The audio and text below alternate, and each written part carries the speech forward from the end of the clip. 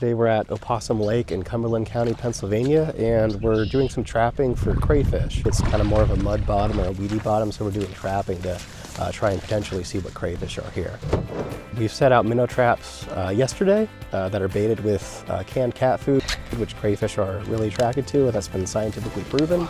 Best case scenario would be we would catch a few native crayfish species and no invasive crayfish species. Worst case scenario, we may catch some potentially new invasive crayfish species for this lake.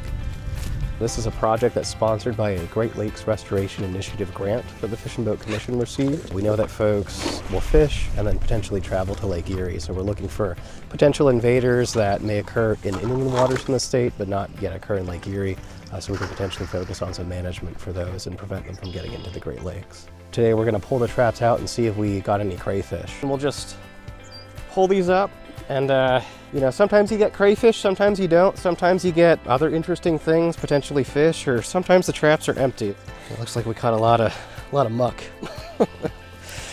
All right, hey, we got a small, looks like a bullhead catfish. So a way to tell between a yellow bullhead and a brown bullhead is look at the bottom whiskers on his chin. So these are completely yellow whitish color, which means it's a yellow bullhead. A brown bullhead would have some degree of brown on those as well.